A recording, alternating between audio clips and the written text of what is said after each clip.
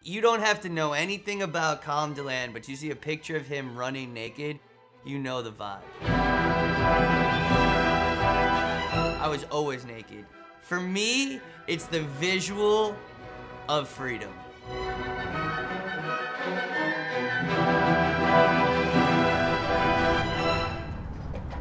I cared about being different. I didn't care about fashion. And I love that it's like, oh, Colm's brand is buzzing and he's taking himself very seriously and he's becoming a designer and he won an LVMH prize and da-da-da, and he's naked on Instagram. I was Colm's counselor. Well, I know he wanted to go to college, but I didn't have like a pinpoint of what he was going to do. And I really couldn't predict where he was going to go. I just knew he was going to do incredible things.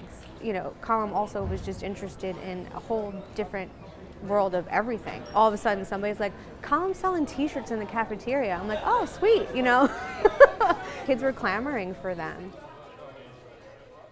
I didn't realize our what we thought, our little sketches on lunch table could come to something real.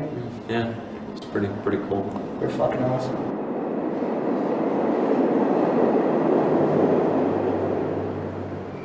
What I love about New York City is everyone moves here to make it.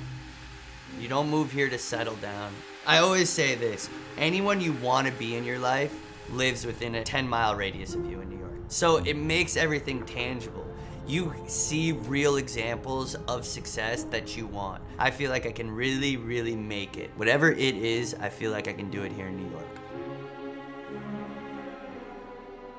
I had lived a lot of different places and exploring and adventure was always the things I used to do as a kid. I used to climb on scaffoldings and get on roofs in Soho, and then I just walk across roofs. It's kind of beautiful. So anyways, one time I did it. We got caught climbing buildings because it's illegal. We get arrested, and the cops press us, and they're like, where's your spray can? Where are the drugs? Where's the da-da-da?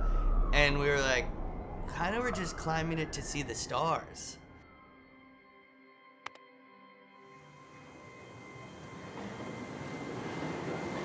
I mean, when you're a kid, you're so free.